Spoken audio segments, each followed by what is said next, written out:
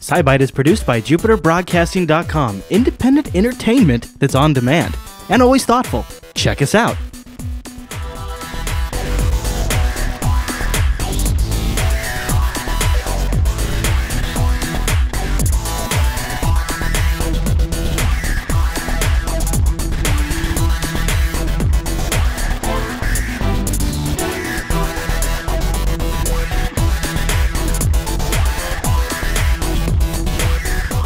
Well, hey there, everyone. You're listening to SciByte, Jupiter Broadcasting's weekly science show, which is live on November 1st, actually, and for release on November 2nd. My name is Chris, and joining me, like every single week, is Heather. Hey there, Heather. Hello there, Chris. Welcome back to SciByte. Welcome back. Hey, what are we talking about this week? What do we got on the agenda? This week, we're going to take a look at the space station resupply mission, dinosaurs, Mars, snake oil, asteroids, cryptography, and take a peek at what's up in the sky this week. That's right. You know, really the way we feel here on SciByte is there's just too much out there that's just plain distraction. Why can't we have our cake and eat it too and have a little entertainment and learn about the interesting things that are going on in science, right? That's what we're all about. Actually, that's what all of Jupiter Broadcasting is all about in all the topics that we cover. But in this one, it's about science. Yes. Now, we have a kind of big show today. Originally, I thought we were actually going to have a short show because so much was in our SciByte section, which is sort of our compacted news section. And I thought, all right, okay. But then I started getting to it, and there's actually a ton of stuff in there. Stuff in there. So before we get in, because I know once we get tearing through all this stuff, I don't want to really stop us. So I'm going to just get our sponsorship out of the way right up here up front, okay? That's right. Now, a lot of you know, this is my last week of contracting. Next week, I take the big plunge full-time, JupiterBroadcasting.com, and that does mean sponsorships, but we're trying to pick the really good sponsors, the really good ones. So if you are a fan of audio podcasts like this one is, then you might also find yourself a fan of audiobooks. So last week, I made a pick that was a really, really great book. And this week, I'm making another Audible.com book pick. And you have to use the link in our show notes in order for us to get the credit for said book. But this week's book is really awesome. It's called The Master Switch, and it's the rise and fall of information empires. And it's written by Tim Wu, and it's narrated by Mark Vector or something like that. It's a great last name. And he is a great, great narrator. And it's about how the internet could eventually be closed down and locked down, even though today it's like this free platform that anyone can broadcast, like us or anyone. But everything started like that. You know, radio started like that. TV started like that. And everything was transformed. It was a latter-day miracle, reported the magazine. The human voice was speeding from ocean to ocean, stirring the electric waves from one end of the country to the other. The grand finale was a demonstration of Bell's newest and perhaps most astonishing invention yet. A wireless telephone, the ancestor of our mobile phone. You get a ton of great information too about like how the original phone companies were formed and then became monopolies. It's an amazing historical overview, not complete detail, but overview of the phone companies, and then how radio. You know, radio Heather originally started as just people broadcasting out of their backyard. You know, and telephone originally started by farmers linking to each other over barbed wire, and that's so they could just call each other. And then, you know, but everything starts like that. And sort of like how the internet has become just this open platform where anybody can put something on there. But like you start seeing with things like the Protect IP Act and net neutrality or for or against it and all these other interests that are at play, you could start to see potentially how the internet can be locked down. And this book kind of breaks down how that would actually happen on the internet. Like technically, how could they do it? Oh. But it's not so over the top with the technical details that it'll lose you either. So it's a great book, The Master Switch by Tim Wu. Link in the show notes. It is probably one of the books that I would consider. Every now and then I read a book and then I carry that book with me for the rest of my life. Oh yeah. This is one of those books because of the way it gave me so much perspective on things. So I want to recommend you guys check that out. You'll have to get a link. You have to get the link from our show notes for us to get a credit. If you sign up with an Audible membership plan, I have the gold membership where I get 2 credits a month, which means 2 books. We get a pretty good kickback from that. If you just buy the book, we make a percentage too, though. But do definitely consider that. And they're also great gifts for anyone you might know who's a commuter or likes to do chores around the house and have a little entertainment. Or, even somebody who wants something to fall asleep to because they have a ton of great books you can just sort of doze off to. And the Audible apps are just fantastic. Nice. All right, Heather. All Well, right. now, I know it's a little obnoxious, but really, the reason why I spent a little time on that, you guys, is because I actually, truly, honestly, I believe in that, just like I pretty much would believe in anything else we talk about. But with all of that said, it's time to move in to the news. Main engine start, engine turbo pumps at flight speed, and liftoff. There we go. So this is an right. interesting one, huh? This is a refueling rocket. Is that what this is? What's going on here, Heather? Now, people may have heard there was a lot of hubbub about, how the space station may end up, nobody could get there, and, the space shuttle didn't has they stopped launch flying. like a so we shut down the shuttle, and then then the U.S. contracted with a outside agency to get there, but like it blew up on the way or something, right? The Russian, they had the Progress 45. Yeah. Their launch vehicle is what they send up the resupply. It's, water and food and equipment and oxygen and all that kind of stuff. So they send it up, and they had a couple of mishaps. And this was, mishaps. That's the nice way. All right. Okay. But this was like the last time. They had to have a resupply ship by a certain time because they had a couple of astronauts planning to come back soon. And if they couldn't get another Soyuz little capsule up there to come back down in, then everyone would have to pile in. Because if we don't know for sure when we could get back up there again, we can't just leave people up there. Yeah. Now, it could have flown by itself. They don't have, even though, the reason I ask you this, Mars, is because this was once in a movie, but they don't have an escape hatch, do they? Well... Really, they do? It depends on what you mean by escape hatch. I mean, they keep little capsules on there. Shut up. It's the Russian capsules that the kind that come and crash land to the... the U.S. always did the splash landing in the water, and the Russians generally did parachutes and then landing on ground. And they always keep it up there so that in the case of an emergency, they have enough capsules that people can climb on board. And it may not be the most ideal situation, but climbing on board and landing on the Earth is a lot safer than should something go wrong on the space station. So essentially, it's not ideal to use those, so they don't want to have to use them. Well, that's how they come. That's how they bring them back. Oh, it is okay. I thought they went up there and got them. No, they when the shuttle was flying, they could bring people back. They could essentially either send the shuttle up, with 5 people when there are seats for 7, or bring 2 people up and bring 2 people back. Right. That's I think where I thought that's how they did it, because I do recall seeing that with the shuttle missions where so and so is going up to replace so and so on the International Space Station. Da da da da. Yeah. But yeah, that always was shuttle flights. Yeah, and they'll do that. But there also are the Soyuz capsules that can come back down to Earth. What I was referring to is maybe you have a Soyuz capsule that's ideally for 3 people, and there's really 5 on the station. Okay. So maybe you figure out a way to get everyone in there. Right. But I mean, even in the case of, I think during a couple of emergency, where there's some piece of satellite or debris that's coming near the space station, it's like if it goes above a certain level, I think they actually go into the Soyuz capsules as sort of an emergency location. Okay. So if there's an emergency decompression of the space station, they can shut themselves in and... Right. Didn't they do something like that on Mir? Didn't Mir have a leak at one point and they had to go into a capsule to I can't remember for sure. Oh, it wouldn't surprise me off the top of my head. Mir did have a lot of various issues. Yeah. Now, but this is something new. This is the Progress 45 rocket that launched on October 30th. This is like a whole new endeavor to get up there. Yeah, this was, they had another shuttle, another rocket, and they're like, all right, this has got to work. They had a couple of failures, catastrophic failures. Nobody was on board any of those. JB Viewer 6 reminds me it was a fire that Mir had that made them do that. Yes. In the chat room. Good catch, JB Viewer 6. But, so this had 3 tons of supplies, food, water, clothing, spare parts, fuel, oxygen, experiments. So... Yeah.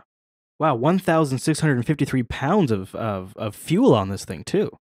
That's right, that it was just bringing up to the space station so that it could, it needs to maintain orbit. There's some things, little corrections that it'll have to do. When there's high solar activity, things tend to fall in orbit a lot more. That's, we talked last week about how the how the one satellite came down much sooner than expected. It was due to high solar activity. Oh, really? That's what the cause was. Oh, okay, that's right. I remember that. Yeah, we just talked about that. No, so the thing that was interesting here is those 3 tons of crap they're bringing up to that space station. You know, like food and supplies, I guess, right? Yeah, so there's, scientific equipment, oxygen, food, the normal stuff that you'd think is just like everything to survive. Huh. It's like the camping trip that just keeps on going, except you can't go out and pick nuts and berries, and So it should be arriving there. We're recording this on the 1st, and this episode releases on the 2nd, which is when they're supposed to be arriving there. So if everything goes as planned, it's an unmanned capsule, and it should be automatically docking with the space station the day this episode airs. So do you know they must still control it from the ground, right? It's not like a computerized thing, is it? I think it has both. I think it's partially computerized, partially someone watching it at all times. Isn't there something kind of unique about this rocket too? This is the Russians' rocket that they also use for the manned version of the flight, right? Yes, part of it is I think the lower stages. So you just have to kind of add a little something to the extra, add the crew compartment instead of this, and then so it's the basic same system, which is also why it was another big deal. They need to launch a couple of unmanned launches successfully. Okay. Because they had a couple of these catastrophic failures, you need to reprove that all those problems have been fixed. Yeah, that makes sense. Make sure everything is perfectly safe before you start relaunching people up. Yeah. You don't want. So you get this under your belt. You make sure it's a smooth transition, and then if everything works, you apply some of that same rocket technology to the version you send people on, and then we got up there safe with gear. So that's actually pretty efficient. We could put a couple of launches up, and then we're like, okay, now it's past all the safety regs. Now we can move on to people again. Now the replacement for the shuttle is kind of rocket-like, right? And it's interesting. The Russians never really deviated from that. They just stuck with the rockets, huh? They had their Russian version of the space shuttle. Okay. They did. That we had our plans, and then they had plans that looked very suspiciously like it with a just different paint job. Yeah. Surprise, surprise. Yeah. But they have their rockets. I mean, we do have rockets that continue to go up. We still launch satellites on rockets. Yeah, we launched them from Florida, from Alaska, from various places. It's just that while the shuttle was running, much flashier. The stuff with people on it is generally flashier. Well, and the fact the way those doors opened up and then stuff could come out, that was always really cool. Yeah. Now, you had kind of touched on this, but if this thing blows up and doesn't make it, which it should by the time this comes out, everybody should be like, "Yay, it made it." But if this didn't work, this would have been the first time in 10 years that nobody had been up on there, and wasn't it almost like 10 years to the day that they opened? I think it was like the end of October 10 years ago is when. It's not like the people couldn't be there right now. It's just they had to have a certain group. Like I was saying at the start, there was a couple people that are planning to come down on one of the Soyuz modules. It's just that if no more supplies got there, then they couldn't leave the other 2 up there, 2 or 3 people up there. So everyone would have to climb into the Soyuz and come down in an emergency. Yeah, I think it's just I guess what I was getting at is it's just kind of interesting that this is a problem that they're facing, in a sense, and it's 10 years almost to the day that the International Space Station that it opened up. Yeah, at all. It's just, to me, is interesting that you would have hoped that 10 years into it, this wouldn't even be an issue anymore. Yeah, well, I mean, things happen, but I would love for it to never have come up as an issue, and for a while there, we were kind of afraid. I was like, are we going to have to essentially leave the space station unmanned? I mean, we could still fly it remotely, but should anything happen, people make it a lot easier to fix. Yeah. When you can go over and just swoop, you trade out something that is broken, or you go out and look at something actually. So this is something that's kind of cool, and you have some follow-up links to this in the show notes, but I'm pretty sure that NASA live streamed the launch of this thing. And they also are live streaming the International Space Station's orbit around the Earth. And one of the things that they caught last week was the crazy, amazing display that we talked about, the Aurora Yes. Borealis, that they got it from above. And Yep. oh my God, like I didn't realize how far like it kind of projected off the Earth as well. So, I mean, they Yeah. saw it from like a totally different view. It's Oh yeah, stunning. seeing it from there, and then I believe they got to see the Aurora Australis as well. Yeah. So it just the height at which it comes up, and you see it from this, you can get so different perspective from the space station. Yeah, and they just got some amazing footage of it, so you guys can Google Oh, it yeah. if you want to see that, because it really was. It was so impressive, and I wish I would have thought of it. I wish I would have known to check while it was actually live, because I don't know, not that it really makes that big of a difference, but it just seems more epic to see it while it happens live. Any more thoughts on this one? No, I think that pretty much covers it. All right, so you know what that means. It's time to move I do. in to the news bite. All right, what story are we going to talk about first in the news bite, Heather? Alrighty. There is evidence, they have conclusive evidence that dinosaurs migrated. Whoa, what? That is right. You can study the chemical variations in the teeth, fossilized teeth of dinosaurs. Wow. Now, so it's these sauropods. So the giant, Apatosaurus, giant long neck, long tail, munching on leafy greens all day and all night. So when an animal drinks water, the oxygen in that water gets incorporated into your bloodstream and eventually ends up in your tooth enamel. Okay. And the water from a mountain stream and the mountain from a lowland swamp have different amounts of various isotopes of oxygen. Isotopes is like a radioactive isotopes? No, it's just there's like different versions. It'll have some extra neutrons in the nucleus. Okay, so it's something they can specifically measure for. Yeah, you can specifically measure for it, and so you can go through and they can measure like almost like the tree rings in the rings in a tree. They can go through and measure. This is what happened in this ring. This is what happened in this ring. Teeth are kind of similar-ish. Are these the picture of the teeth that you have here in the show notes? Yes. You guys got to go check out the show notes for this episode, because these dino teeth look like, I don't know what they look like. They're just pretty funny looking. They're fossilized dinosaur teeth. Yeah, it's just it's kind of crazy. So they can count them like the rings in a tree, huh? Yeah, so they can go through and they went through and they isolated various strips, and they're like, so they said, this is where these dinosaurs were. This is the kind of plant material that was down here. And it's like, it matched like every so many rings. And the rings in the middle had different isotopes, this different type of oxygen. Oh, implying that at some point, like middle in their lifetime, they were... At a regular interval throughout the, like every year or so, they went to a different location for part of the year. Well, it kind of makes sense. Don't they think that also a lot of dinosaurs were cold-blooded? So Yeah, wouldn't they want to go there's somewhere some where it's evidence. warmer, potentially, so that way they'd be warmer? Yeah, or for these very large plant-eating dinosaurs, it was, they're gigantic. How did they get so gigantic? One of the theories is that it kind of was an evolving stage of they didn't get a lot of nutrients from what they ate, so they had to have bigger stomachs to soak in. They have to have, 10 pounds of food for these much nutrients. Right, so that way And they so with a could... bigger stomach came a bigger creature, and then a bigger creature needed an even bigger stomach, and it just explodes. So probably means that they have to eat a lot. Even if they're not looking for the climate for themselves, they need to find where there's lots of green. If there's green up in the hills right now, go to the hills. Right, There's right. green down in the valley, you go down to the valley. Exactly. Okay, so it's not really that surprising. No, it's just one of the things where it's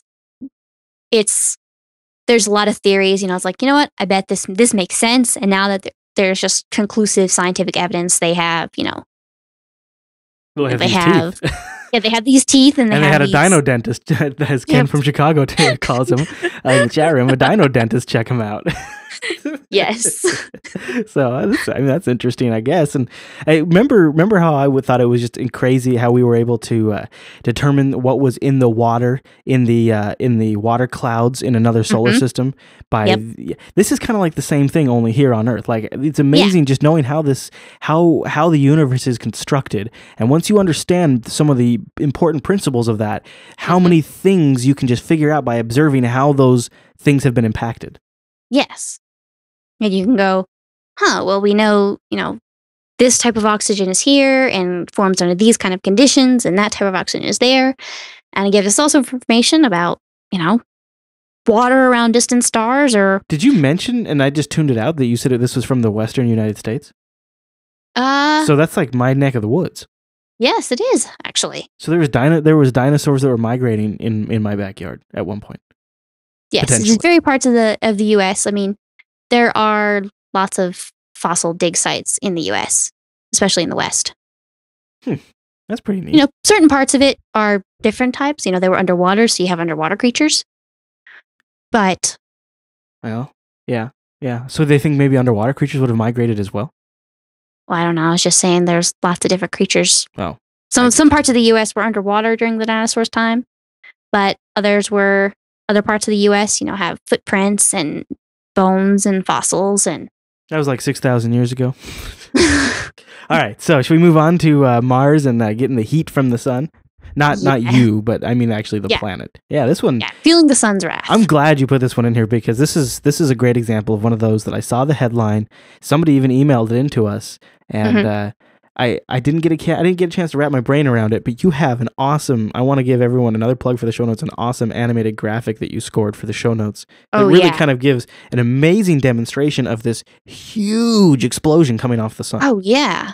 And so I guess not only are we getting hit with that, and that's why we're getting all those amazing displays, but Mars is also getting slammed, isn't it? Yeah, this is a different aurora than the one we were talking about last week. They gave us all the reds. So it's a different coronal mass ejection. One that didn't hit Earth, it hit Mars. Or just the edge of it hit Mars. I see. On the 22nd, it looks like. Yes. Of October. So I kind of just... I never thought about the fact that I just thought the sun's explosions would be so massive that it would just go out in like a ring and it would just pretty much rain on all planets that were in kind of that, facing the sun. Well, it's not like dropping a rock into the water and, the ripples just go everywhere, 360 degrees. It's, these coronal mass ejections are just, off one side, like in this one. Yeah, just little chunk part of the sun that just kind of spits off. Yeah. Something and it just flies through space. And is there a planet in the way? Well, it'll find out when it gets there. Right. So in some cases, it would be possible that it could be multiple planets that get slammed. Yes, it depends on how the planet's orbits line up. So how does it impact Mars when something like this happens? Well, Mars doesn't have the planetary-wide magnetic field like the Earth does. Right. We have the giant magnetic sphere. It gives us aurora, protects us from a lot of what the sun's sending out. Mm-hmm. But they think early in Mars's development, something big hit it. And when it hit it kind of messed up. We have our magnetic field because we have a giant ball of molten iron spinning in the middle of the Earth. Right. That's kind of like that's one of our lucky little happenstances for this planet, isn't it? Yes, very much so. And something disrupted Mars's early in its development. And so it didn't have that nice big magnetosphere protecting the whole planet. And so, these coronal mass ejections come out and hit the planet and tear away a bit of its atmosphere. And so it loses atmosphere. It's continually, this coronal mass ejection hit, Mars. And it has these localized areas where there's still parts of Mars that are slightly magnetic. So it has like these little umbrellas of a magnetic sphere. And so are those areas known for, can they measure, do those areas have a stronger, thicker atmosphere? They're still they're just small-ish areas. It's not like a perfect, bubble. There's, there is, but it's enough to help. So when Mars gets hit by something, but when the planet gets hit by something like this, then it takes a beating, unlike our planet. Yes. And so one of the things I know they were doing is I don't know if they actually caught any, but they're always looking when a coronal mass ejection hits Mars. Do you get tiny little auroras on these little, mini magnetic umbrellas scattered about? So it's like watch and see, can you find that? And they can tell that what does happen is the ejection hits it, and it's like you may have seen, the aurora that hit Earth and it kind of wraps around the Earth. Mm-hmm. But it's big enough that it protects us. Now on Mars, it's small enough that it hits the atmosphere. It hits the atmosphere, what's there, and then it hits these small magnetic bubbles, and the way it wraps around it like water rolling around a rock in a river. When it hits the other side and comes together, it's able to kind of rip a little piece of the atmosphere off. And so it's continually losing its atmosphere. And does it continually replenish it too, or is it just getting... Yeah, there is some replenishment. There is water in the Martian soil is around the equator. It's anywhere between 5 and 10% water by weight. Mm. So there is water in the soil, deep in the soil. One of the ice caps is water-based. The other one is carbon dioxide. So there is still stuff there that can gasify and send off, and, maybe a comet or an asteroid that has water, hits Mars every once in a while and adds some more water to it to help more gases to help replenish the atmosphere. Okay. So it's not like it's getting, but it is still getting kind of kicked while it's down, isn't it? Yeah. It's continually getting little kicks while it's trying to crawl. I think I'm like, oh, come on, Mars, you can do it, because I just want to go there. I want to be able to go there so bad one day, even if it's not me, even if it's like Dylan's generation. I would just love for and it just seems like if the atmosphere is thin and the planet gets hit with this stronger, then isn't there, like, if you're a colonist, isn't there a higher risk of radiation exposure, damage to equipment, essentially EMP style effects to people that would be early colonizers on the planet? Yeah, I mean, we get that here on Earth with the really big coronal mass ejections. And you'll have these big magnetic fields that disrupt satellites or electrical grids. And it's just with the really big ones on Earth. It would be a lot more on Mars because there's not that big planet-wide magnetosphere to protect it. So that's another thing that they look at with they have the rovers and the satellites orbiting Mars. So they look at all the equipment they have there that they're still hearing back from. And they watch very carefully about what they do and what happens to them during these kind of events. So it's something that you can't really plan for when you shoot off a rover, like we're going to be doing here in the next, 2 months, and shoot another rover off to Mars. And you can't really predict. I can't wait to talk about that on the show. Oh, yeah. You can't really predict when these kind of things are going to happen. No, Only to, you mean in regards to when the sun's going to blow a huge bunch of gas into space? Yeah, you can't predict it in months and years ahead of time. Right. But when it happens, then you stop and you pay attention to what all the equipment's telling you, and you try to glean what information you can from that. Oh, absolutely. Learn while you can. And when so the rovers that are going will what? The one rover is still... The one rover, it'll what? Look up and... what's the new rover going to be able to do? Is it going to... It has a lot more scientific equipment. For like atmosphere monitoring? Yeah, it has... I don't recall all the various pieces of equipment it has off the top of my head. But all the previous rovers have had solar panels to get their power.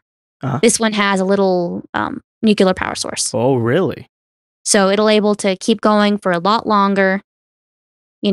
For sure, you don't have to worry about dust on solar panels. Are they going to put lasers? They're going to put lasers on it, aren't they? They have lasers. Does it have lasers? Yes, it has lasers. What, really? What do they do?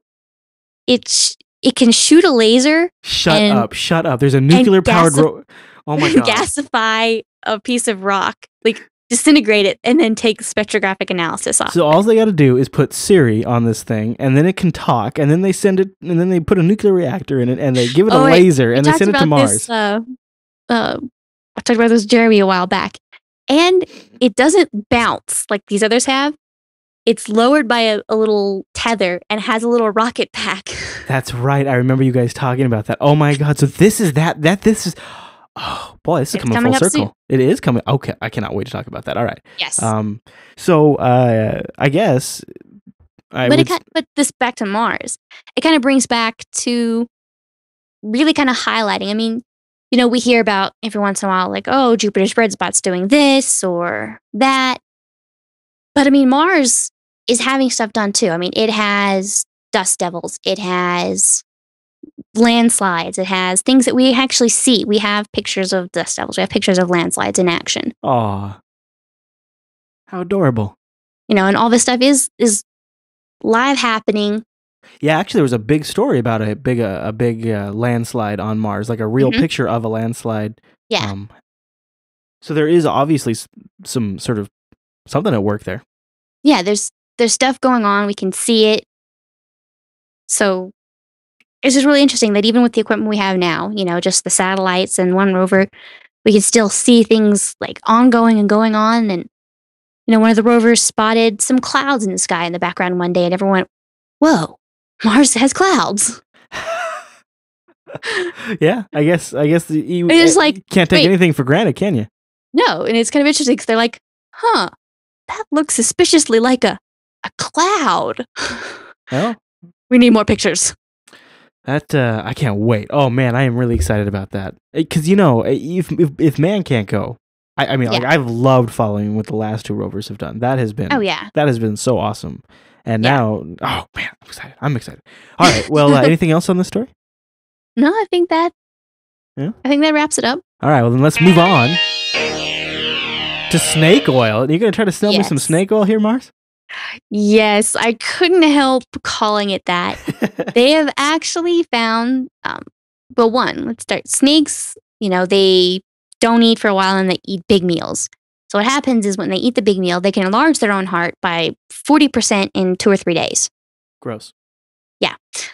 But there's they found this certain mix of fatty acids in pythons that can spur exercise-like boost in heart muscle in the size of mice.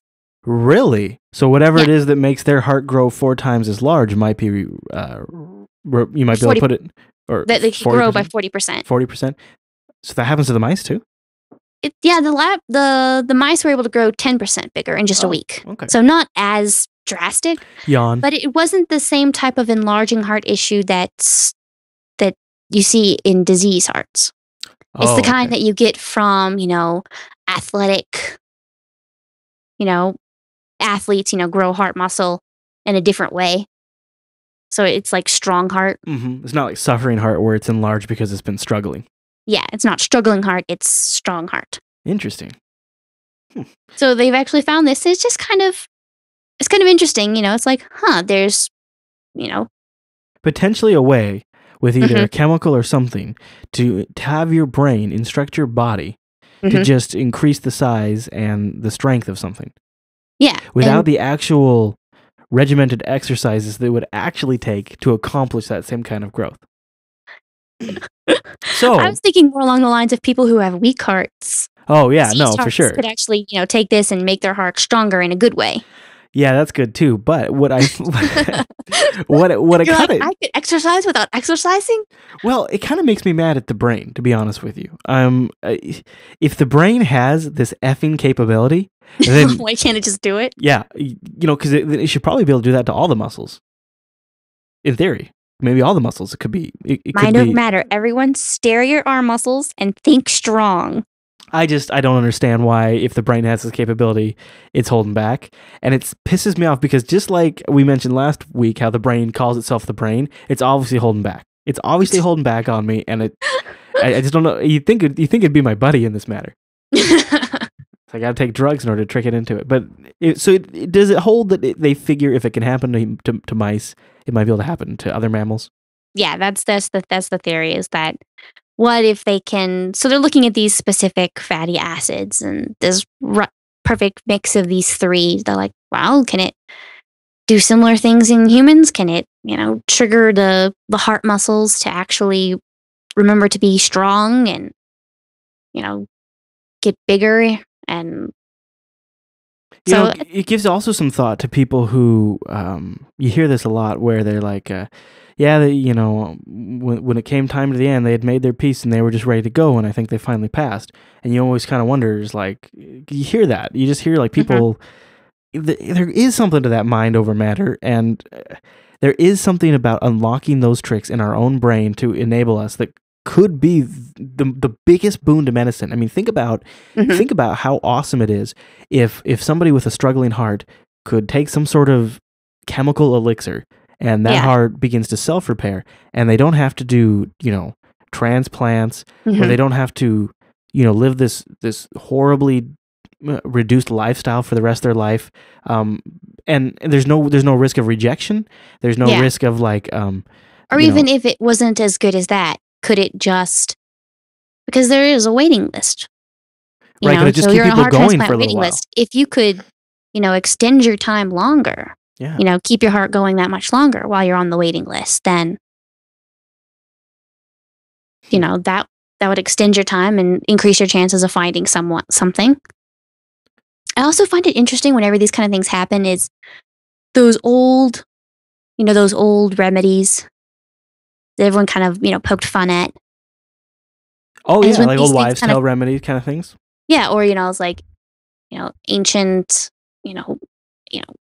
acupuncture at one point was, went back thousands of years, and these various treatments that go back forever, and there's like, it works. Yeah, maybe, and then science goes, ha, and now science goes, I totally didn't laugh, but we figured it out. I mean, so you gotta give us credit for that. And it's just kind of funny when I see that. And it's like, that's kind of interesting. Yeah.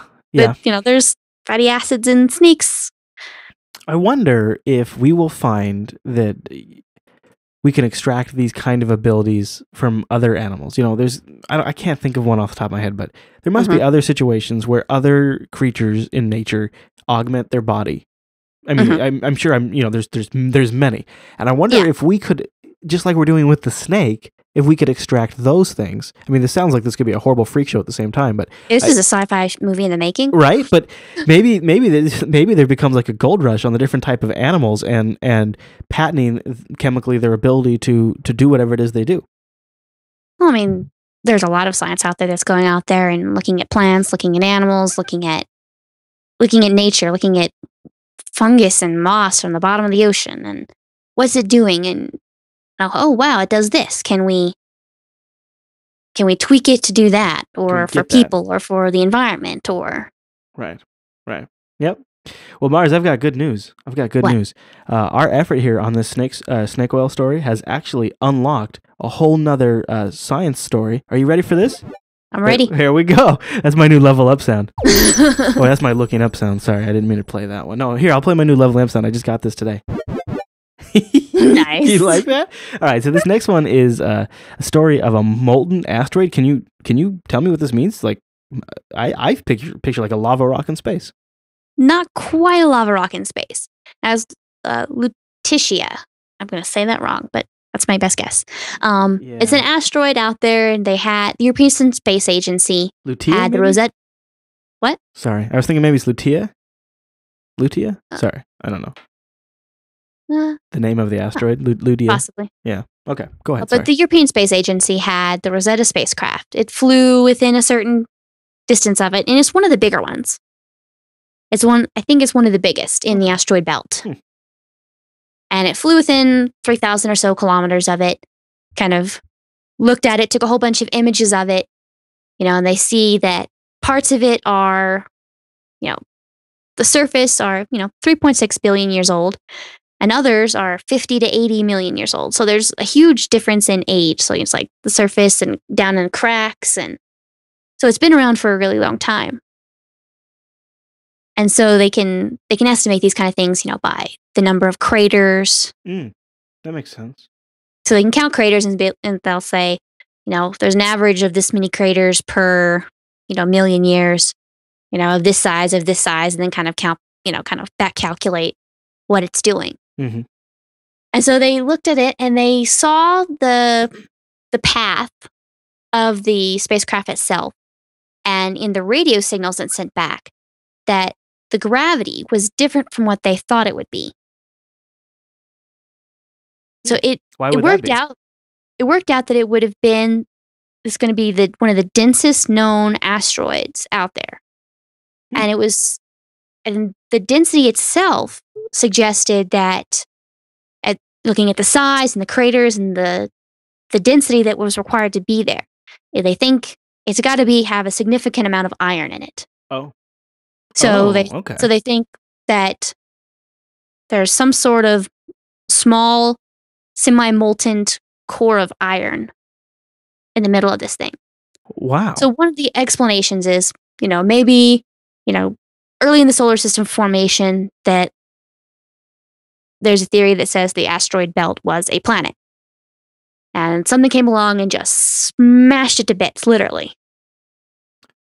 And so maybe this has a piece of that early core. Something that was like part of a fiery explosion. Yeah, right? or super hot? it was a planet forming, and the forming. Imagine where the asteroid belt is just all one planet, and so it has a core, it has a molten core to it. And so something so huge comes along, smashes it to bits. That molten core is still there.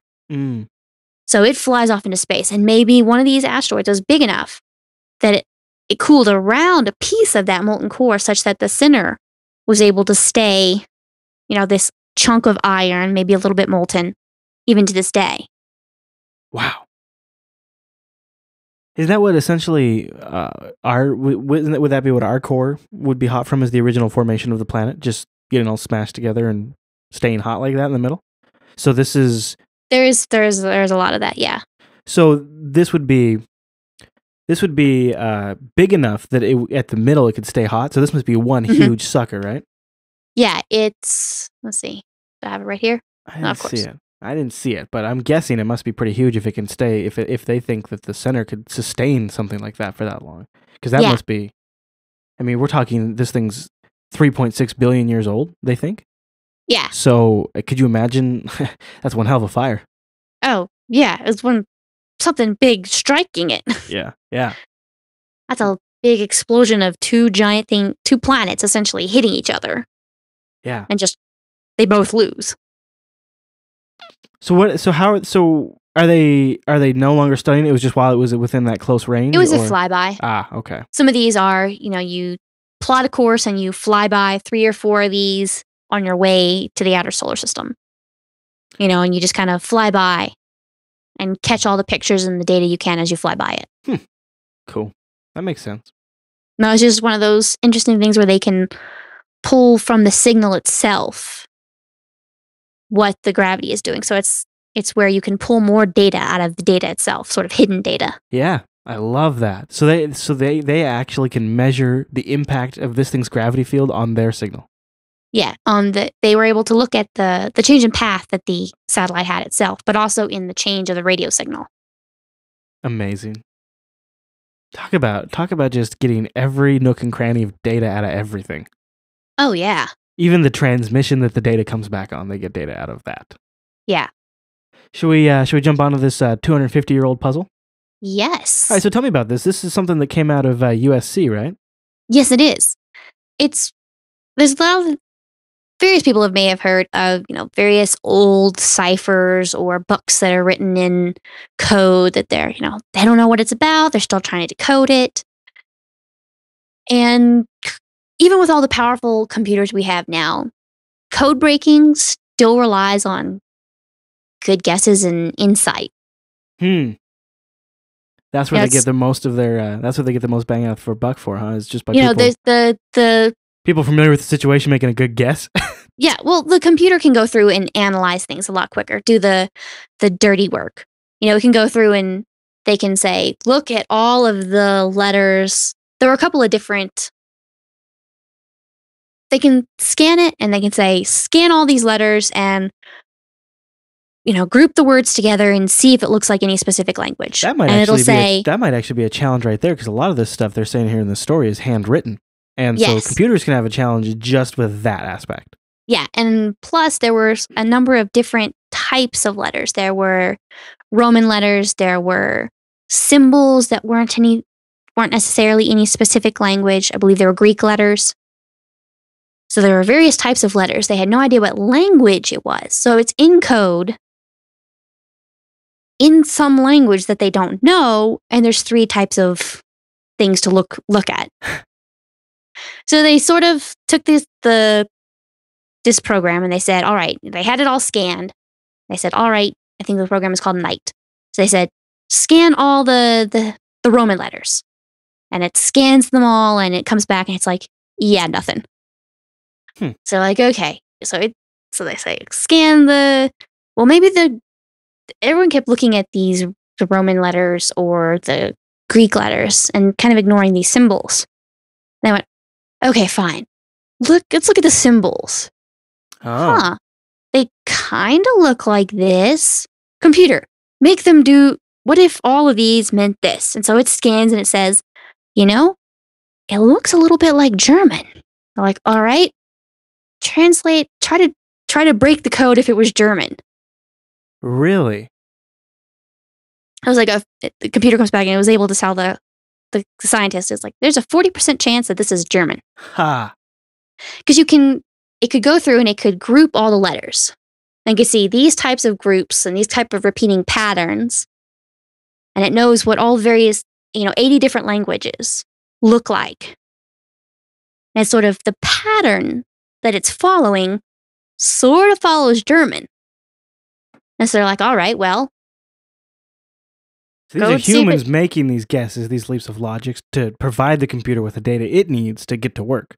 Yeah, and so they say, okay, computer, do it as if it's German. And so it comes back and it actually started decoding right away. Wow.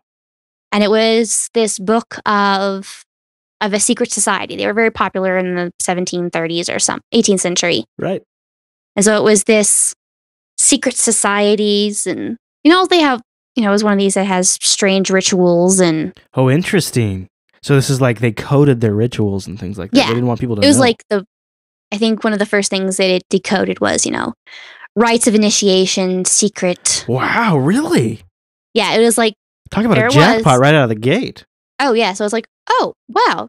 Yeah, that's what this is. I am fascinated by that, but only because so much of the conspiracy circles online believe that that some of these old secret societies are still at work today, and who knows. But what I find fascinating is that humanity really did go through a period of time where secret societies were what real gentlemen got involved in, the real people that were well off or well established, and they were something considered very if you were in a secret society, you were a figure of high status and whatnot. So all of that is amazing to me. And talk about you don't know what this thing is for so long. Maybe you suspect what it is, and you start decoding, and the first thing you get is some of the juiciest details. That's how exciting!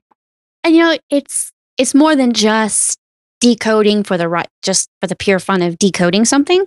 A lot of these secret societies had revolutionaries in them, and so these revolutionary thinkers, you can go back and historians can track. They can say, wow, well, when did people start thinking this? Oh, yeah. I believe one of the translations from this particular text was that I am born from my mother free and not a slave. Huh. So it's one of these ideas that you can go back and you kind of track, when did these thoughts become popular? When were they among the influential people? Right. What's even good is like I would love, because they mentioned in here that it's not just things from Germany, but there's other things that are coded they haven't been able to get access to. You wonder if some of them would be I don't know why they'd be coded, but maybe early scientific discoveries.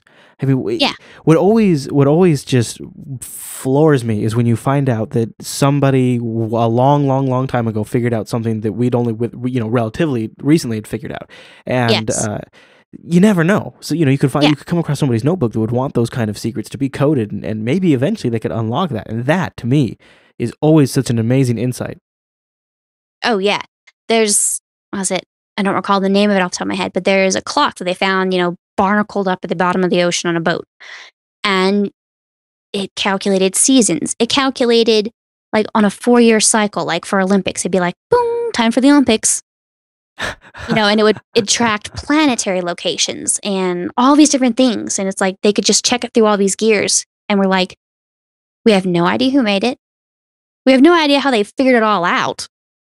Wow. We're still trying to figure out what all it does. So there's these bits and pieces of science or of history that we're like, wow, what were they doing? How did they figure that out? You know? Right. And then it was lost for so long. Right. You know, the knowledge is gained and lost.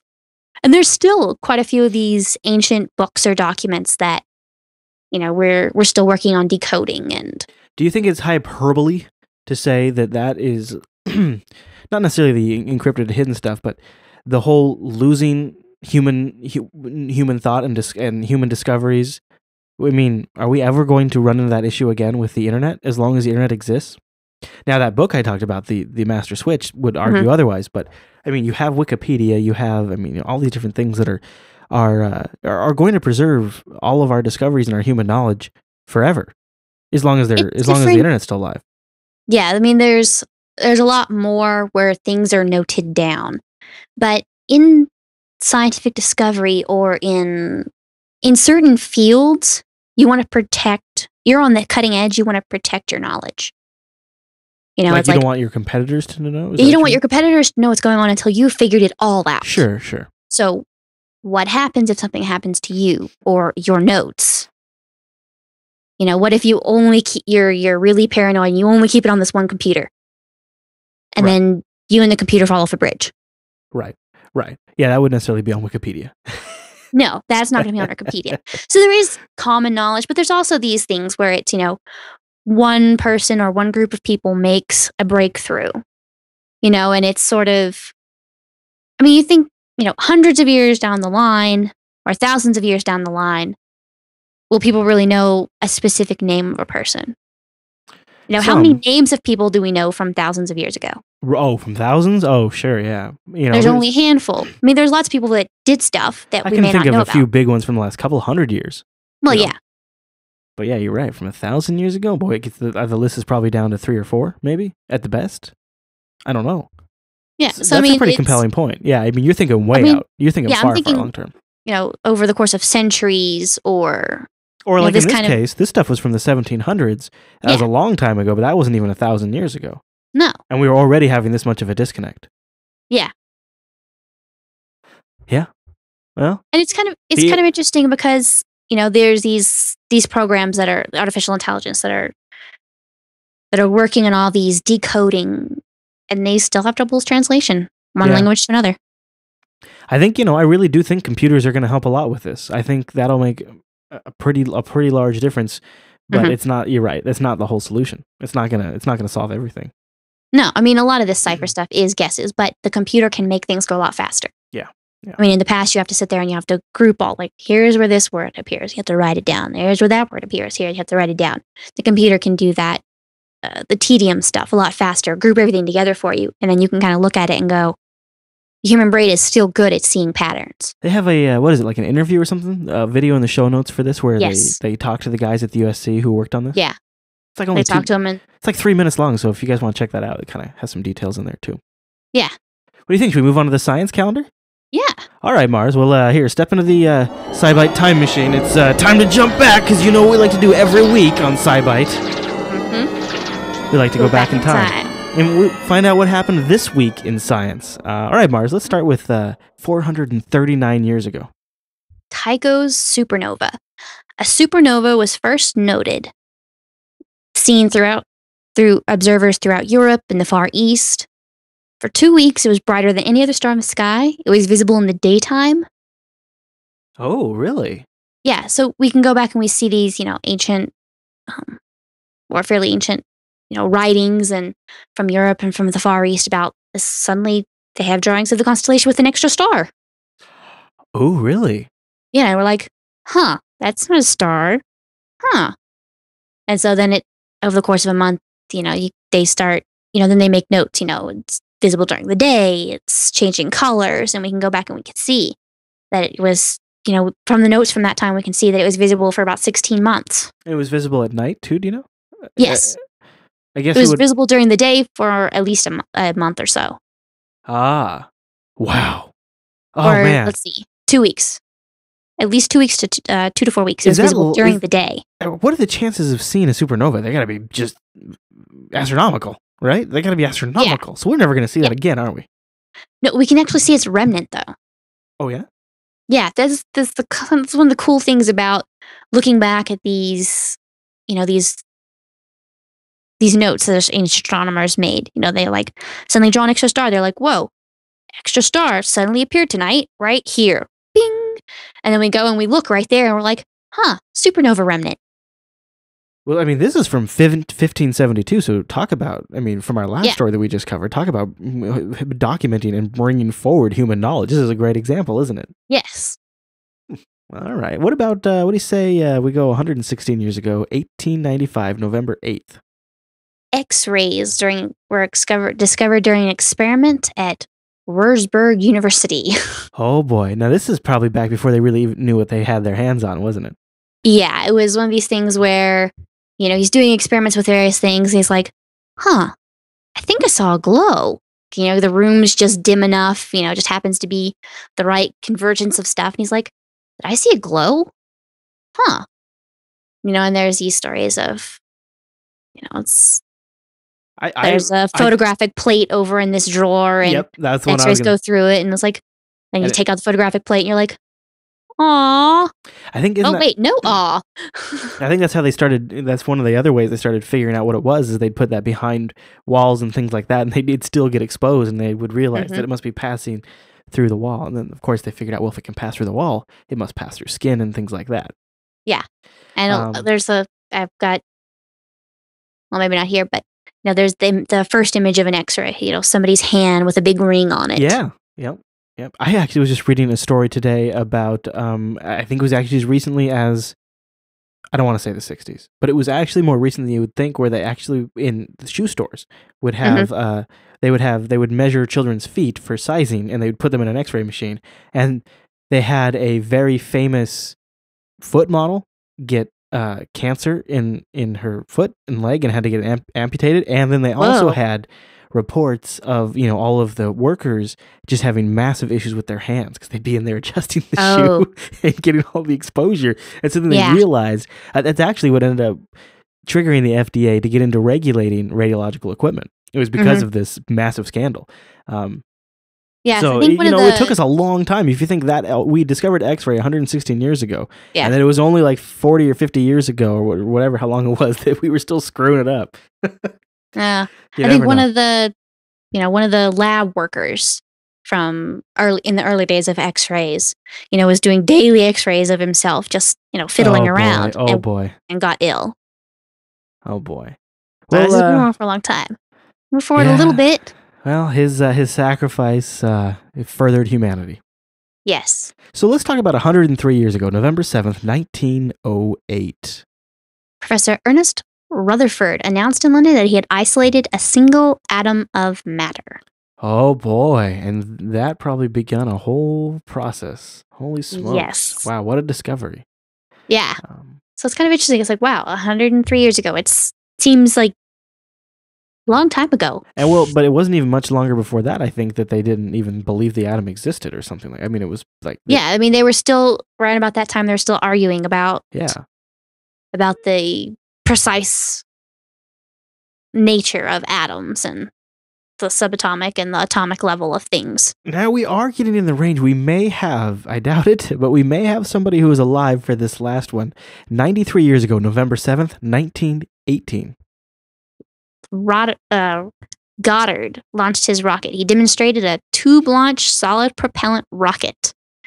He actually used a music stand as his original launching platform. Oh, neat. The first solid propellant rocket. How cool. Wow. Jeez, 93 years ago. Yep. And a music stand. How poetic. All right. Well, this one we actually very well could have somebody still listening. I actually know we have some people in the retired age range listening. And this is November 7th, 1918, 93 years. Oh, wait, no. 1922. 1922, 89 years ago. Yes. The entrance to King Tutankhamun's tomb was discovered in Egypt. Oh. Over the course of a couple of days. It started off with one of Howard Carter's laborers kind of stumbled over a stone step. You stub your toe in the desert, you're like, ow, stupid rock. And you're like, wait, not stupid rock. Wow. Jeez, that was, and then what a over lucky the next fall. couple of days, they found some stairs. They kind of cleared out 11 steps, exposed part of a sealed doorway, and then they covered it back up. Oh, really? Well, I think they had some big hotshot that was going to come in and then lead. So they kind of had to recover it back up to protect it from the elements until the head guy came in, and then they could clear out everything and opened it up again. But it was 89 years ago this week that they discovered the entrance. And, they figure they want to probably keep that as safe and pristine as possible until the expert gets there. All right. So 71 years ago, something very close to home quite literally happened on November 7th, 1940. This one's right in my backyard. Yeah, the Tacoma Narrows Bridge collapse. Anyone who takes some of the first couple of engineering or physics classes in college probably sees this video. Oh, really? Yep, it's one of the videos that they like to show because it's, look, you must think about everything. This kind of thing can happen. So what did happen? I mean, I should know. This is my state, and it's, So there was the wind was blowing across this bridge. And for a long time, they thought it was just simple harmonics. Like a vibration?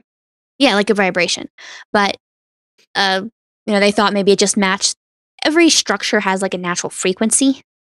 Yeah, I've seen this on Mythbusters, actually. I feel stupid for saying that, but they actually did this thing where they did like a vibration myth-busting thing on a bridge. Yeah. Yeah. So it was a weird thing where it's a little more complicated.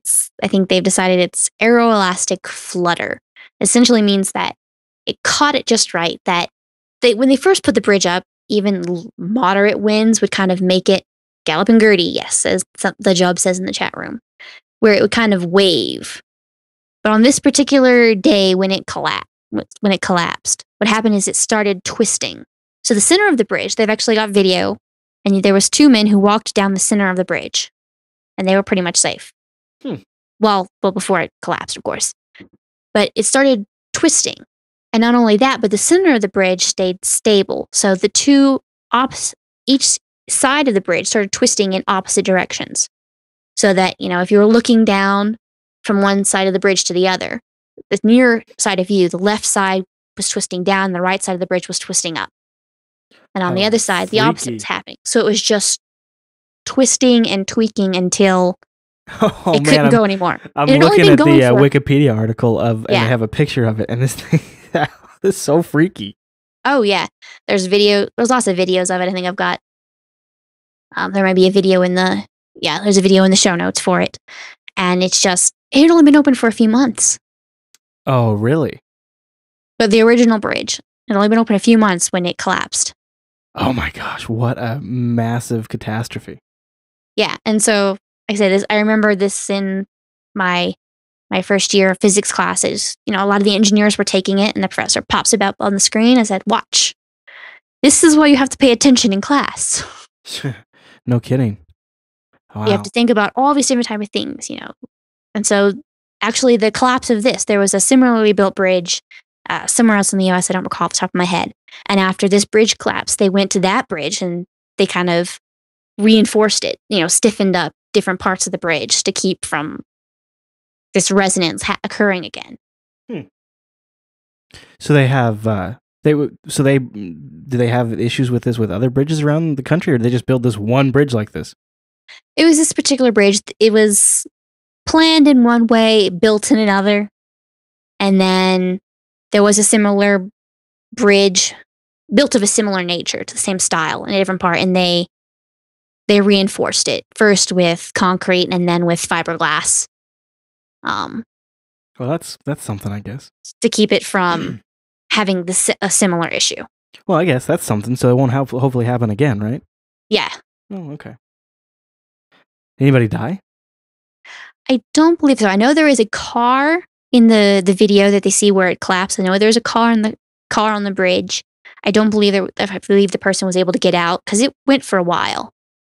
And you could actually see, where while the bridge is twisting, there were two men who walked down the center of the bridge to show that the center was fairly stable, and it was just the outsides that were twisting up and down. I've seen some comments where was there a dog in the car, but I don't believe there were any deaths. That's good. All right, well, let's go to 54 years ago. This is November 3rd, 1957. 1947 and 64 years ago. Oh, you're right. I skipped one. All right. So 1947, 64 years ago. The Spruce Yes. Goose. Oh, yeah. I don't want to skip this one. The Spruce Goose flew November 2nd, 1947. Howard Hughes and his crazy self piloted his giant wooden airplane. You know, it wasn't actually made of spruce. No. It was made of wood. Birch, to be specific, but... Oh, okay. All right. Birchwood. Okay. But I think it was the style of... It was like the laminated wood style. How they made it, I think it was a coined phrase was spruce. Oh, okay. All right. So I think that came. It was one of these things where the military wanted it and it kept taking longer and more expensive and longer and more expensive. And then there were congressional hearings. And I get the feeling where it was like, you know what? Pause this hearing. I'm going to go fly my plane. Yeah, they kind of cover this scene in that movie, The Aviator. Have you seen that? I haven't yet. Yeah, so he ends up getting Howard Hughes ends up getting pulled up in front of Congress and has to explain, all the delays and why it isn't here, and there becomes the prevailing thought is, well, it's never going to fly, and you've hoodwinked us all, and it semi flies. It doesn't like really take off, but he goes out there and it gets air. Yeah, that's it flies for. I mean, it had a wingspan of 319 feet. It was 400,000 pounds of flying boat. Yeah, it really was a flying boat. Yeah. But I mean, it only flew so high and for so long. I think it took 3 or 4 tries before it actually flew. It flew the once and then went into a hangar. Yeah. And now it's in a museum, right? Mm-hmm. Yeah. So you can actually go tour it yourself. You can go see the Spruce Goose yourself. 320-foot wingspan. Holy crap. I mean, geez. What were they going to do with that thing? Make a flying restaurant out of it. That's what I say. Yeah. Well, I mean, it was right during the war that they started commissioning it. So it was imagining bigger and bigger and bigger airplanes that could carry more troops, that could carry more stuff to various places. Yeah. More troops, more tanks, things like that. Mm-hmm. All right, well, now we'll go to 54 years ago, November 3rd, 1957, for Sputnik 2. Yep. Laika, the little doggy, launched into space. Now, 1952, or the original... 57. The original Sputnik was like 1952 or something like that, right? I believe it was 57. It was just months before. No, really? Okay. Yeah, it was, in fact, they hadn't planned on launching Sputnik 2 or the one with the dog for another couple months. And the Russian government came to them and said, yeah, you're launching in 1 month. Do it. Yeah, that's Congratulations. They're like, we're getting a lot of great PR out of this because, the U.S. freaked out when Sputnik 1 so launched. Guess what? You're going to do something even flashier. You're going to launch a live creature into space and do it in a month. Well, and you would have neighborhood watches where they would have people out in the streets and stuff trying to, listen for this thing. Listen for it. And I mean, it was just sending out a beep, but what was the beep meaning? A very freaky beep. Yeah. And I mean, you think about it. I mean, nowadays you see something flying there, like, cool. You're like, oh, okay, it's a satellite or it's an airplane right. But there really wasn't anything then. All right, well, the last one from history is 48 years ago, November 5th, 1963. Yes, 48 years ago. Archaeologists found Viking ruins in Newfoundland that predated Columbus by 500 years. All right. So Columbus wasn't the first, was he? Nope. It was kind of interesting. I didn't realize that it was actually 48 years ago. That it was that long ago that they discovered that. For some reason, I had it nearer in my mind in history. Oh. I actually thought it was longer ago. So I guess maybe we'll meet somewhere in the middle. So, all right. Well, boy, that's a ton of stuff that happened. This was a very, very eventful week in history. Yeah, this week had a lot of stuff happen. That's really cool. And all of that stuff with links to everything we talked about, of course, is in the show notes. But what do you say, Mars? You ready to look up into the sky? All right. What's up in the sky this week? All right. Now, in the past week, not that anyone saw it, not as spectacular as, satellites coming down from the sky, but a small comet dove into the sun on the late hours of October 30th. Ooh. There's actually a little movie that you can see. There's a link in the show notes for that. Now that we Very have, all these satellites, trained to watch 360 degrees of the sun, we can actually see comets dive into the sun every once in a while. That's just an animated GIF, though. It's not all that interesting, to tell you the truth. It's it's hard to see. It took me a couple of times to see it, but it is there. You can see the little guy. He goes doot doot doot boom, and he impacts. Kind of like he's trying to inseminate. That's kind of gross, but you know what I mean. It kind of does look sperm eggy a little bit. Oh my goodness! Only with a sperm with a serious intention to get there. I was thinking more Icarus and his wax wings flying too close to the sun. All right, that's fine. And evaporating into nothing. Or it could be somebody trying to do the Star Trek slingshot maneuver, and they just didn't quite get it down right. No. Yeah. Slight wrong calculation. Yeah, but I guess I just thought this was something that happened all the time. I didn't know that was kind of a special event when that happens. So, well, it seems to be happening. The longer we're looking at the sun now, training all these various eyes on it, it happens every once in a while. Yeah, but it's still interesting that we're now able to see these things happen, and just a little interesting tidbit. Yeah.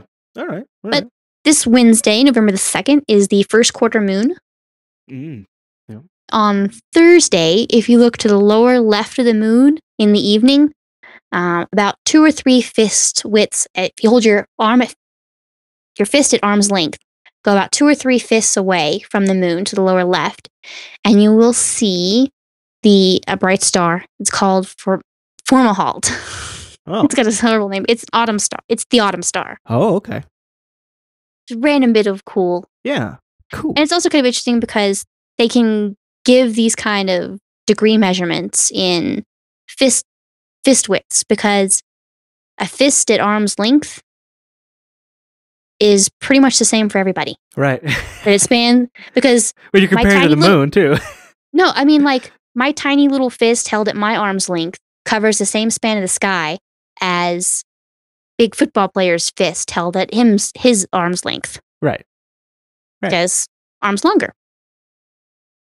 But Jupiter's red spot's going to be crossing the central meridian of it, so you might be able to, if you have a small telescope, you'll probably be able to see the great red spot on Friday night. Oh, the signature storm, right?